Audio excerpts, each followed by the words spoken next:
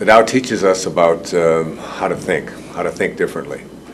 First of all, it teaches us how to think in a way that is in harmony with nature, with God, with Spirit, that you can find great wisdom in just how important something like water is, or how important it is to observe the way that creation takes place.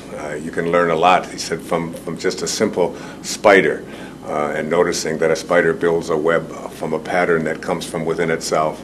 And in the process of doing so, it allows whatever it is that comes to it to land there, and it isn't concerned with what doesn't come its way. The Tao says that we don't need to be in competition. We don't need to be anxious. We don't need to be fearful. We don't need to live lives of hatred, of revenge. He lived at a time of the warring states and was trying to teach people how to find peace when all around you are consumed with killing each other and hurting each other and hating each other. And so he asked us to look deep within ourselves and to find our own nature. And that's the second thing he said, is that everything has a nature, including you, and that you should abandon the idea that you are disconnected from that nature, from that divine place from which you came.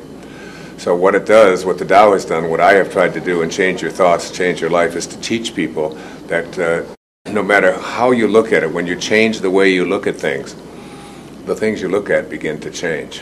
And that was going to be the original title for this book. When you change the way you look at things, the things you look at change. It was just a little too long. So I came down to change your thoughts, change your life. Instead of thinking rigid thoughts, instead of thinking hard thoughts, think soft thoughts.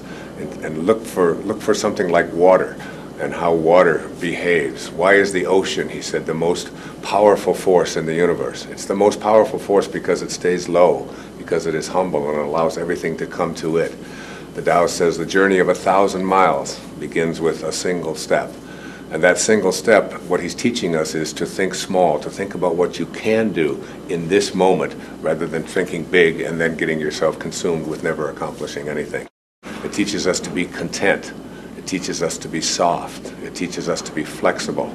It teaches us to have an appreciation and an awareness that the Tao is in every single one of us, and every human being that you encounter, and every being that you encounter, and every plant and every animal and every tree that you encounter has the unfolding of God built into it.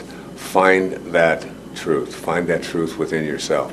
Look to your own nature. Discover that, and you'll have the greatest sense of peace you'll ever have. And I spent one entire year working on this book, living it, practicing it, and I've never been more peaceful, more joyful, and more a sense of aliveness of why I'm here and what I'm doing here. I don't question any of it. I just live in harmony with what Lao Tzu called the great Tao. And the opening line of the Tao says, "The Tao that can be named is not the Tao."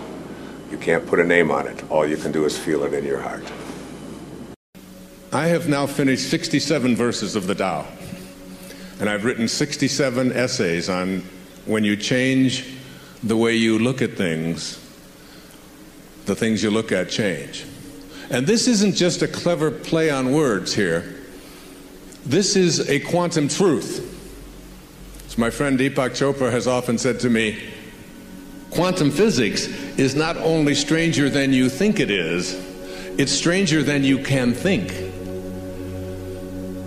So that if you look at your origination, the place that you came from, this thing that Lao Tzu called the Tao, this great source that is everywhere, there is no place that it is not. And yet it is doing nothing.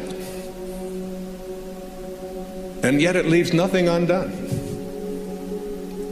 If you go out and just go for a walk this afternoon when you get home, just look at the perfection of all that is.